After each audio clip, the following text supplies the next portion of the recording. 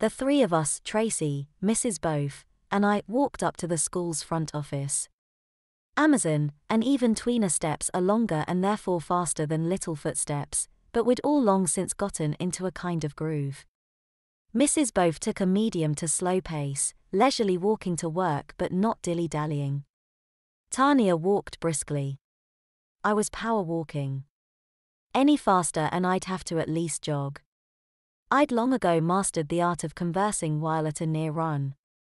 I wasn't winded and I wouldn't be, not in any way that would show. Warm weather's back, I said. More small talk. Feels good, doesn't it? Tanya grinned. You know what that means, right? Spring break, we all said in unison.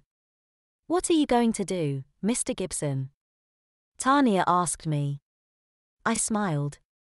Maybe read a book, I replied. Other than that, hopefully nothing and love it. That may or may not have been true. I did love just lazing around the house, but it was just as possible Catherine would take the opportunity for us to get out of the neighborhood and visit one of our friends. New laser tag place opening up. I'm probably going to get lost there, Tanya said. Mrs. Both. Drinking, Mrs. Both said. A lot. That's another reason I liked both.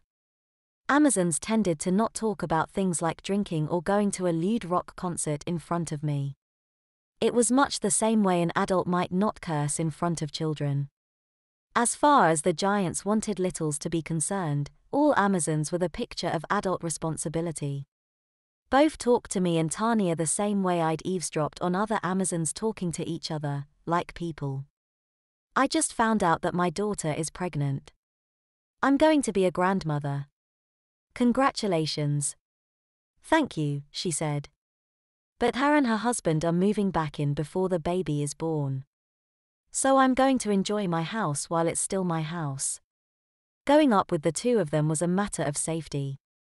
Keeping up with both was practically my morning exercise, and Amazons had some kind of unwritten rule, maybe instinctual, about snatching up each other's captives.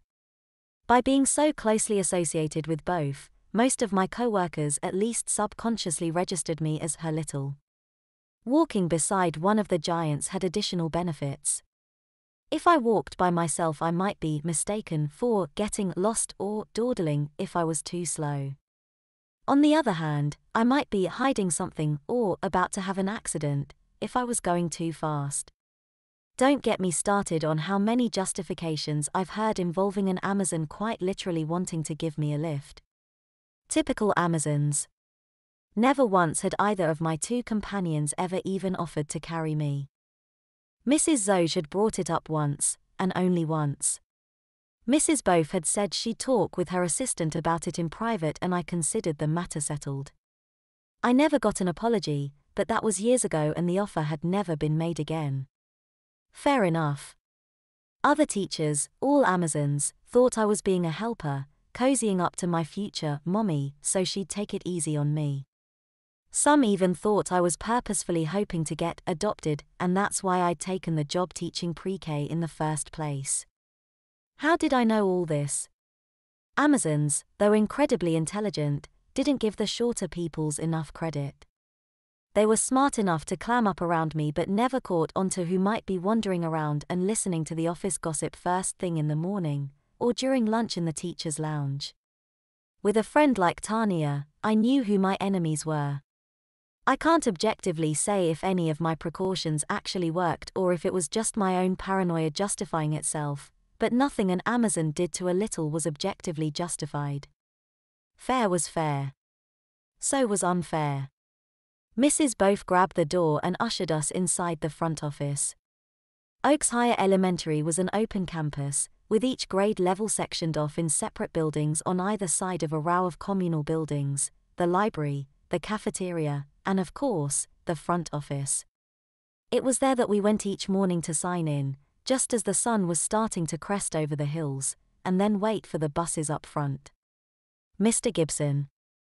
Tanya, a co-worker, a tweener, acknowledged us as she passed. Mrs. Both. Good morning, I said, trying to sound cheery. Another familiar ritual. Mrs. Both. Tanya. Mr. Gibson. Mrs. Springfield. Mr. Renner. Mrs. Grange. Basic stuff. Thoughtless stuff. If not for Mrs. Both's coffee, I could still do this in my sleep.